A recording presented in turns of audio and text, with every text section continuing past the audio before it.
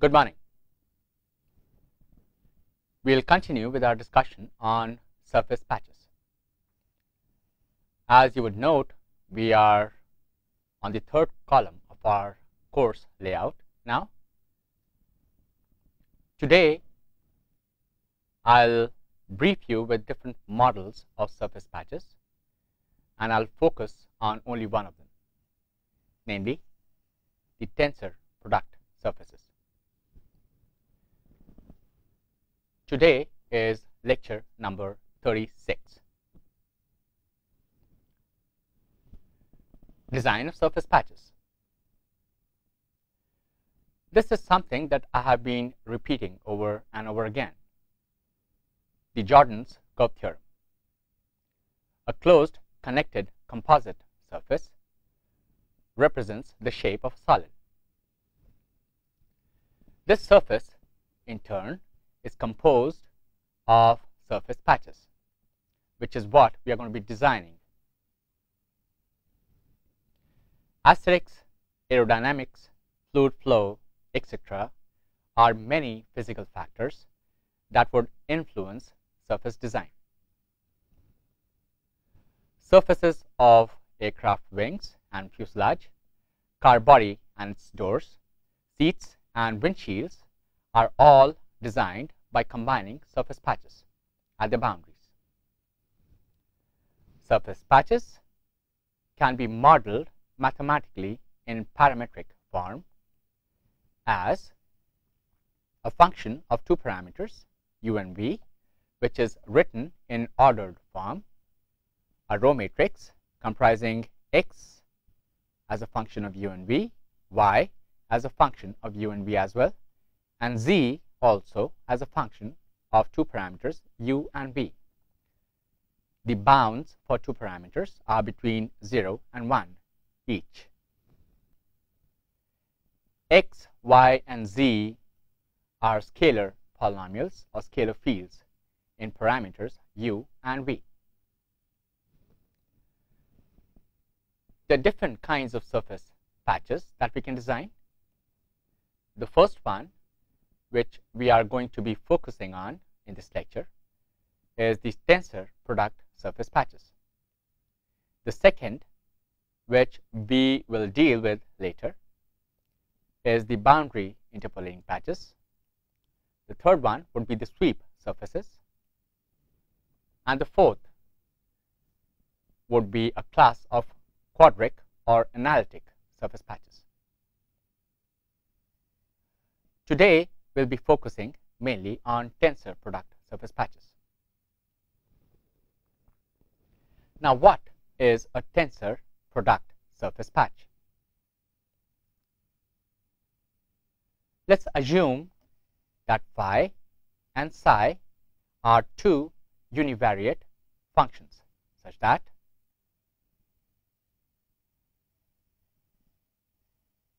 phi is given by a set of functions phi I, all of them as functions of parameter u, the index I going from 0 to m, and psi is again a set of functions psi j, all of them as functions of v,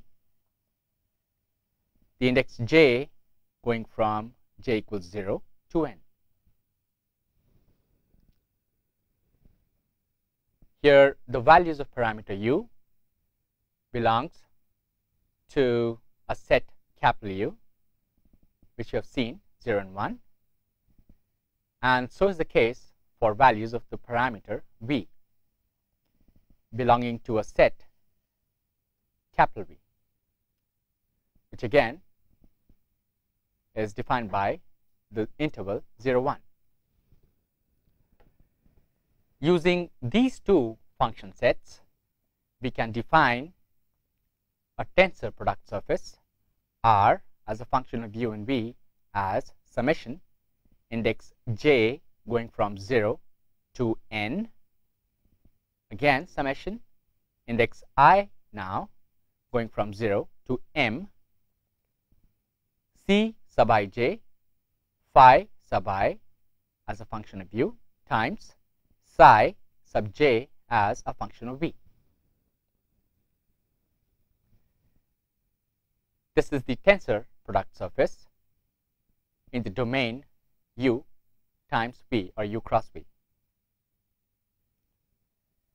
Here the coefficients C, I, J are all real variables, and they belong to the Euclidean space.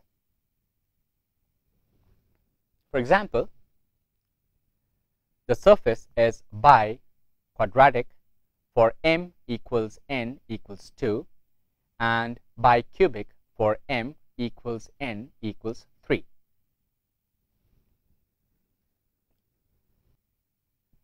Let's take a look at a case where phi I is given by a set of linear functions, phi 0 and phi 1. These linear functions are, for example, 1 minus u and u. 1 minus u is phi 0 and u is phi 1.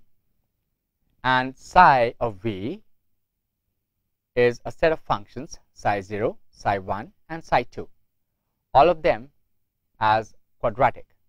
For example, psi 0 is 1 minus v squared, psi 1 is 2v times 1 minus v, psi 2 is v squared.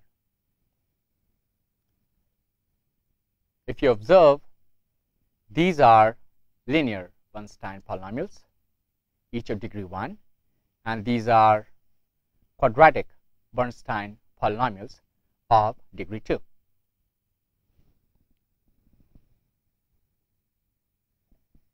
Using this model here, we can write R of uv as the ordered set of x, y, and z, which is equal to the row matrix 1 minus u, u, times the geometric matrix here C00, C01, C02, C10, C11, C12. These are the two rows in a matrix. And we'll have a column containing the functions psi j, 1 minus v squared, 2v times 1 minus v and v squared. Let's say, for example, that C00 is 0, 0, 0, C01 is 0, 2, 4, C02 is 0, minus 1, 3, C10 is 1, 2, 0, C11 is 1, 2, 4, C12 is 1, minus 1, and 3. These are, in a way, the x, y, and z coordinates.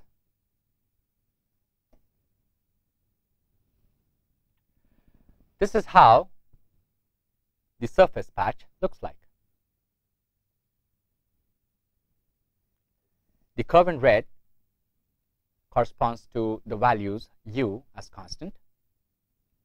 The curve in black, which is actually a line, corresponds to v equals constant.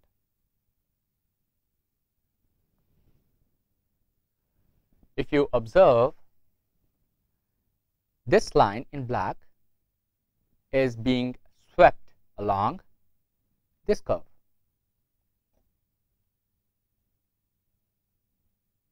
To give us the tensor product surface.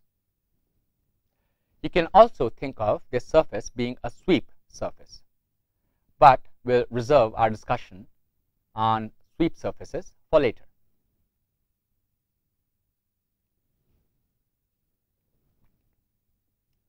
We can generalize and say that the tensor product surface R as function of u and v, the two parameters, can be given by summation j going from 0 to n, summation I going from 0 to m of d sub I j u raised to I v raised to j. D sub I j would be some constants in cases it would be, or they would be, unknown coefficients. This is equal to a row matrix containing all the u's, rather all the powers of u, For example,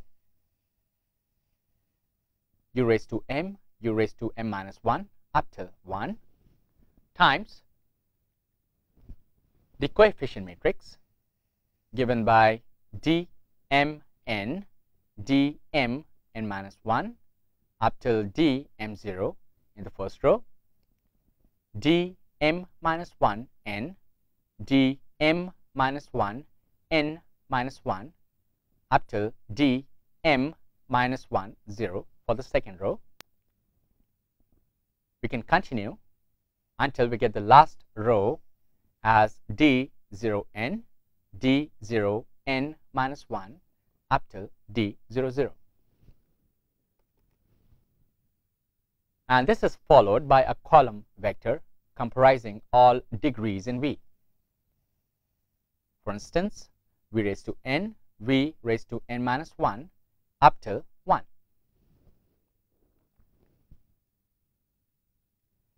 Here, m and n can be user-chosen degrees in parameters u and v. They may be the same, they can be different.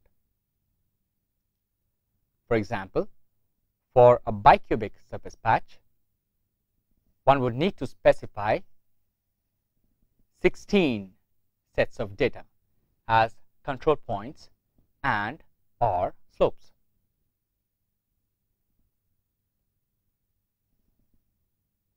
Y16 for a bicubic will have 4 rows and 4 columns. For each coordinate, we will be having 16 coefficients or variables.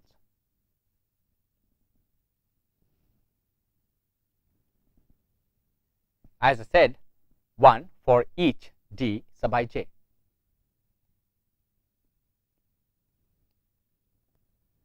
Patches with degrees in u and v greater than 3 can be modeled.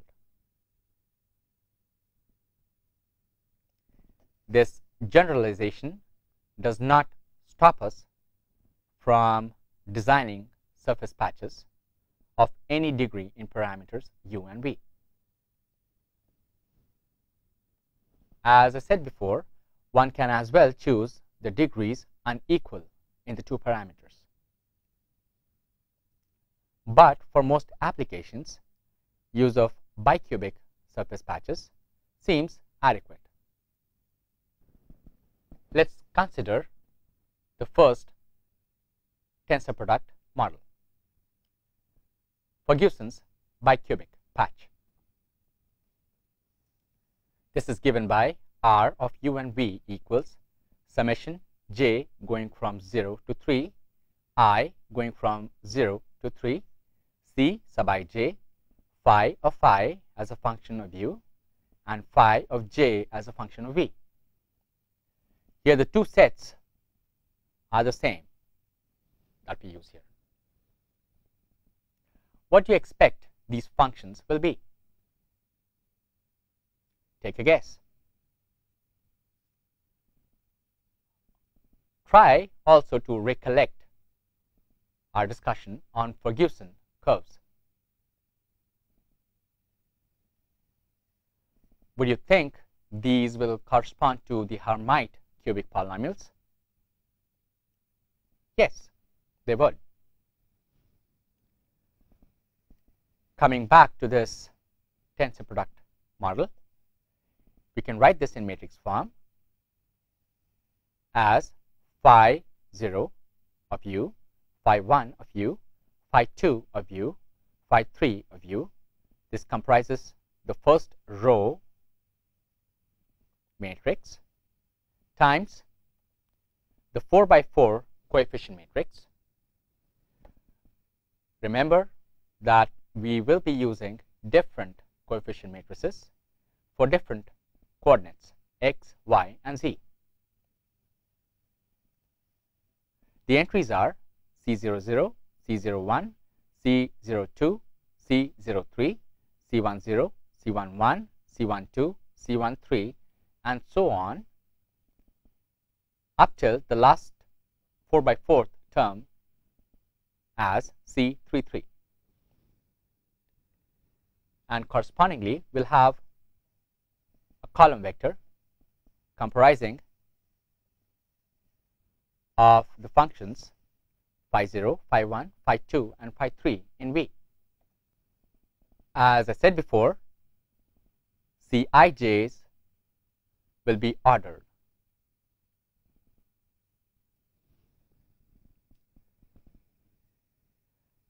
Phi0 of u is given by 2 u cube minus 3 u squared plus 1.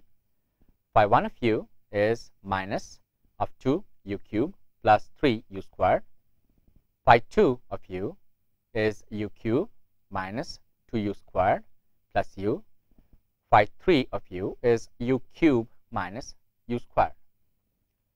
Likewise, phi0, phi1, phi2, and phi3 as functions of V can be constructed.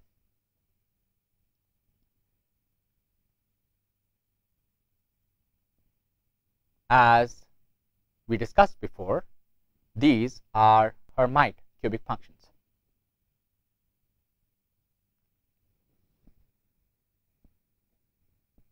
Let's try to figure how we can determine the unknown coefficients Cij. Say we have a curve, we have another one, the third one, and the fourth one. These are 4 bounding curves for this Ferguson's bicubic patch. This one here corresponds to V equals 0. The u parametric direction is along this curve, let's say.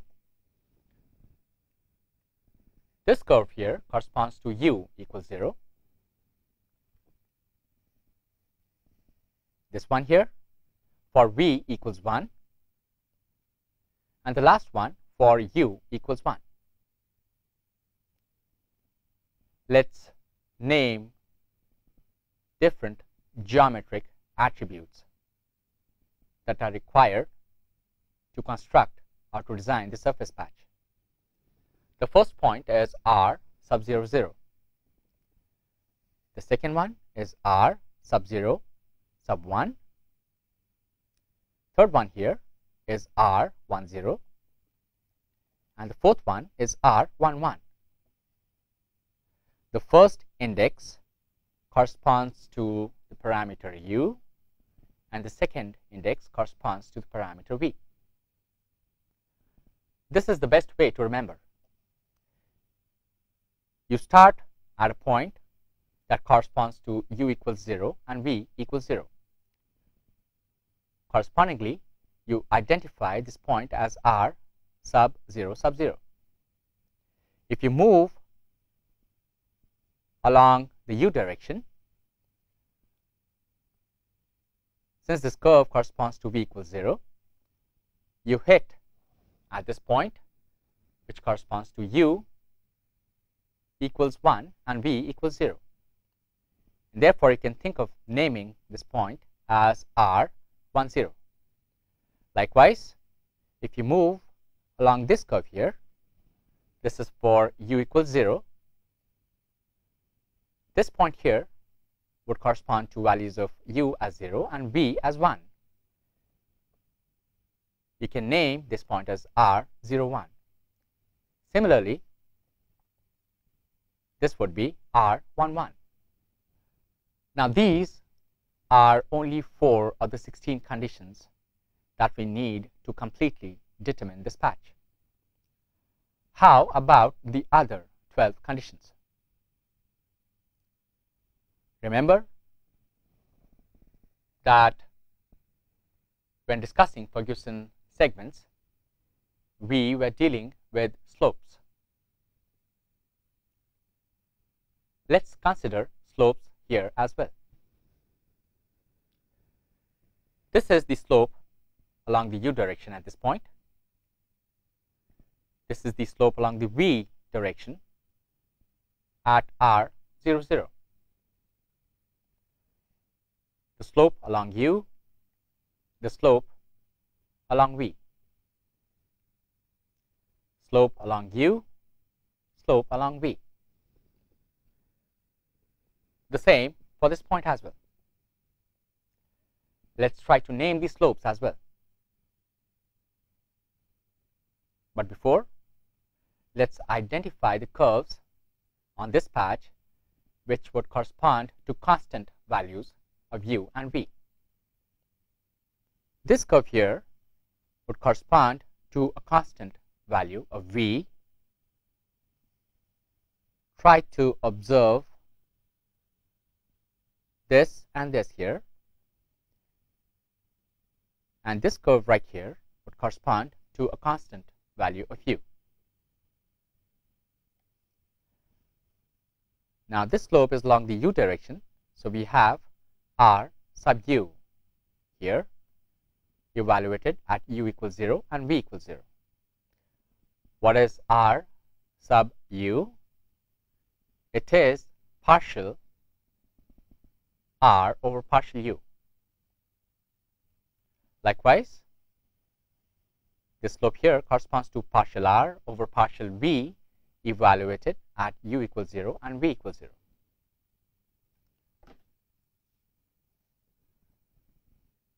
For this point r01, the slope corresponds to r u at 0 and 1, and this one here corresponds to r sub v at 0 and 1. The slope right here corresponds to partial r over partial u evaluated at u equals 1, v equals 0.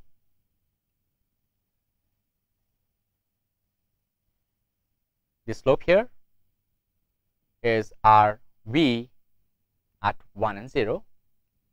Likewise, these two slopes here are r u and r v respectively, evaluated at u equals 1 and v equals 1. What's next? Now, we have 12 conditions of the 16 that we want. We will have to generate 4 more conditions to be able to completely determine this patch. Let's recall this mathematical form for Ferguson's bicubic patch. R of uv equals summation j going from 0 to 3, I going from 0 to 3, c ij phi I of u and phi j of v. This was written in this form where we had a row vector comprising these Hermite functions, a column vector again comprising the Hermite cubic functions in terms of v, and then these unknown coefficients, which were 16 of them. Let's try to fit this information in the mathematical form and try to determine the unknown coefficients c I j. All we would need to do is, for the points, plug in the values of u as 0 and 1, plug in the values of v as 0 and 1, and determine maybe 4 of these coefficients. For the slopes along the u direction, we'll have to differentiate this expression with respect to u and plug in the corresponding information. For slopes along the v direction, we'll have to differentiate the same expression now with respect to v. We can determine 4 more of these coefficients. You can do the algebra all by yourself. Let me give you the results. So C00 is the first point, R00. C10 is R10, point corresponding to u equals 1 and v equals 0. C20 is the slope along the u direction at the first point. C30 is the slope again along the u direction at a point corresponding to u equals 1 and v equals 0. Likewise, C01 is r evaluated at 0, 1. C11 is r evaluated at 1, 1. C21 is the slope along the u direction evaluated at 0, 1. C31 is the u slope evaluated at 1, 1. C02 is RV00. C12 is RV10. C22 is RUV00. I'll talk about that in a moment. C32 is RUV10. C03 is the slope along the v direction at u equals 0 and v equals 1. C13 is RV11. C23 is RUV evaluated at u equals 0 and v equals 1. And C33 is RUV at 1, 1. We had seen the information previously in terms of the points, the slopes along the u direction, and the slopes along the v direction. These were 12 sets of information. Where did these come from?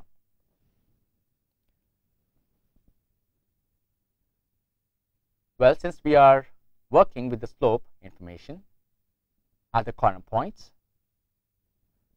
to generate 4 more conditions, we will need the mixed derivative information as well. This is what these 4 conditions pertain to. RUV is the mixed derivative of r with respect to u and v evaluated at u equals 0 and v equals 0. Likewise, RUV at 0, 1, which is C23, is partial to r over partial u partial v at u equals 0 and v equals 1. RUV10 is C32, which is partial to r over partial u partial v at u equals 1 and v equals 0. And finally, RUV11, which is C33, this is equal to partial to r over partial u partial v at u equals 1 and v equals 1. So now we have 16 conditions, corresponding to which we can determine 16 unknowns. And then we have the Ferguson's bicubic patch at our hand, completely determined. Ferguson's patch is now given by this expression here. R of uv is equal to the row matrix comprising the Hermite cubic functions in U times all the C's now,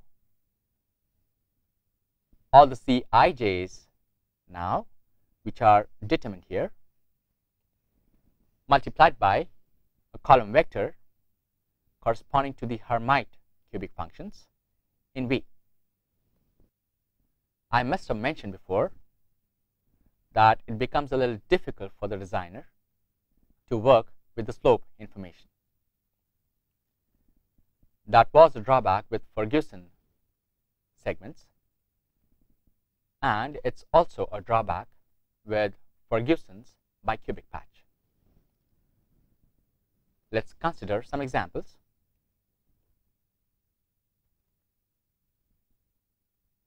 But before that,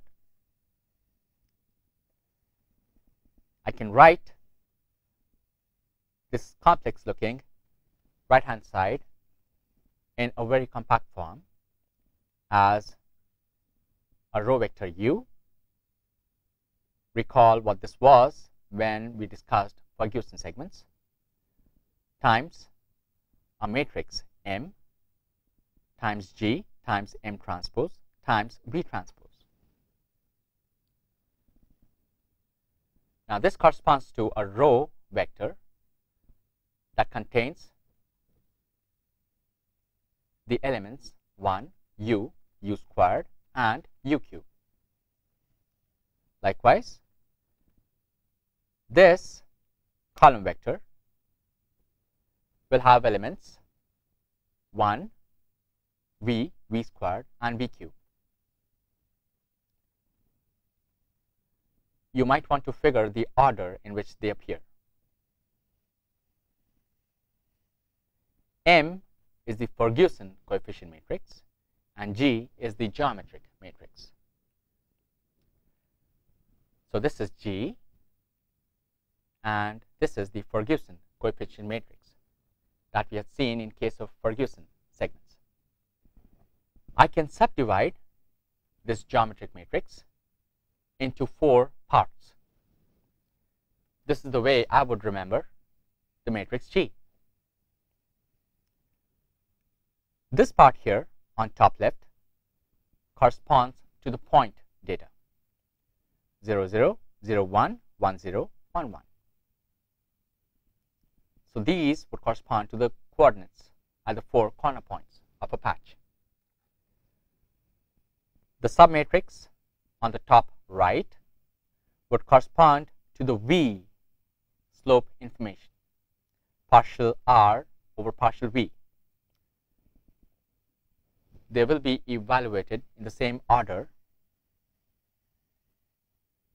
as here 0, 0, 0, 1, 1, 0, and 1, 1. This submatrix here in the bottom left corresponds to the U slope information, that is partial R over partial U. Again, evaluated in the same order, U equals 0, V equals 0, U equals 0, V equals 1, U equals 1, V equals 0, U equals 1, and V equals 1. And this one here in the bottom right corresponds to the mixed derivative information. In CAD literature,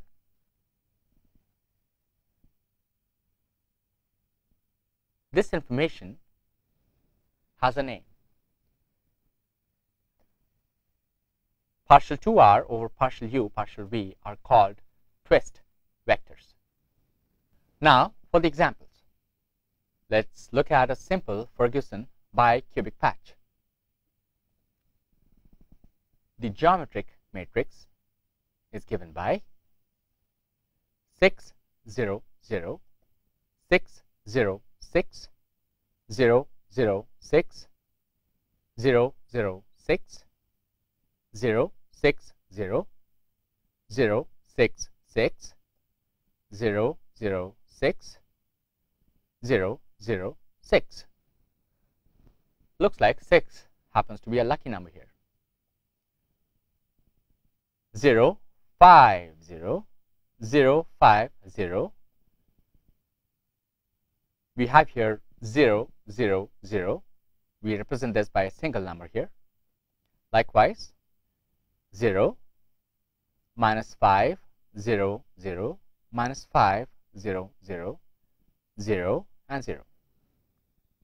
Try to identify in this geometric matrix which ones of these entries would correspond to the points information, to the slopes along the U direction, to the slopes along the V direction, and to the twist vectors. As I said, we can divide this matrix into 4 subsystems. Draw a horizontal line here, draw a vertical line here. These entries will correspond to, you guessed it, the points information. How about these entries? They are the slopes along the v direction. At u and v as 0, u as 0, v as 1, u as 1, v as 0, and u and v both as 1. Try to remember this order. These entries are the slopes along the u direction. Again, evaluated at 0, 0, 0, 1, 1, 0, 1, 1. And of course, these 4 entries are the twist vectors. Now, as a designer, you would be comfortable specifying these 4 points. You may be okay satisfying the slopes along the v direction and satisfying the slopes along the u direction. Although I must mention that these numbers are not intuitive for all of us to specify. How about the twist vectors? It will be a little difficult for us to predict a shape for any given set of twist vectors. A totally non-intuitive information.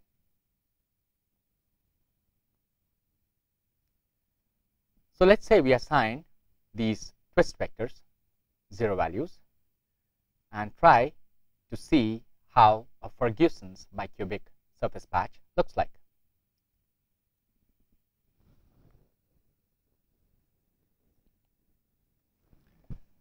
R of uv is given as capital U times capital M times capital G times capital M transpose times capital V transpose. You can do the algebra. I'll give you the final result here. So if I use only the first entries in these ordered sets, I'll get the scalar field in X. The field is 7u cube minus 13u squared plus 6. Even though the variable v does not appear here, this field is actually a function of u and v both. Likewise, if I consider the second entries or the second set of entries in these ordered sets, I would be able to compute the scalar field y of u and v. For this case, it's given as minus of 7u cube plus 8u squared plus 5. Finally, considering the third set of entries will give me the z uv field, which is 6v. This is, I emphasize, a very simple example. Now, this is how a Ferguson bicubic patch looks like for this geometric matrix. Let's experiment with this for a while. Let me change the twist vector arbitrarily. So here I have entries like 100, 0, minus 100, here minus 100, 0, 100, minus 100, 0, minus 100, 100, 0, 100. How would a patch look like? I could see a bulge somewhere at the center here. This bulge was not present here. But did I know that I would get such a change in the shape of the surface patch if I introduced non-zero values for these twist vectors? Maybe not.